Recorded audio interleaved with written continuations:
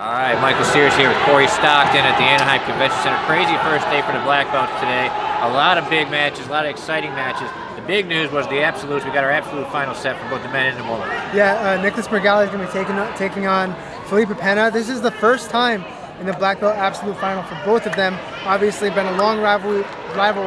We've been waiting for it all year. They've had the match scheduled a bunch of times, but it's finally going down tomorrow. Yeah, it's the first time they met since Marigali tapped in 2018. It's a grudge match. These guys don't like each other. On the women's side, we got the new generation coming through.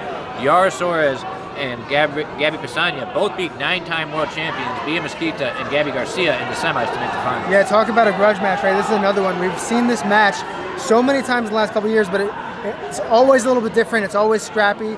They go up against each other in every single event, and it's because they're two of the best in the world.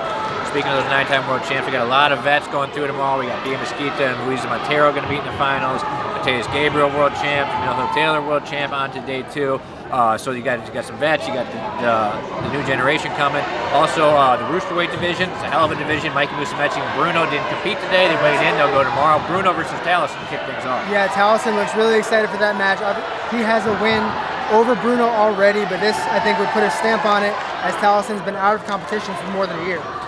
Leandro Lowe is back out there today, qualified for tomorrow, another vet. So tune in tomorrow. Everything from the quarterfinals on. The women are starting in the finals, and the absolute finals will be going down tomorrow night.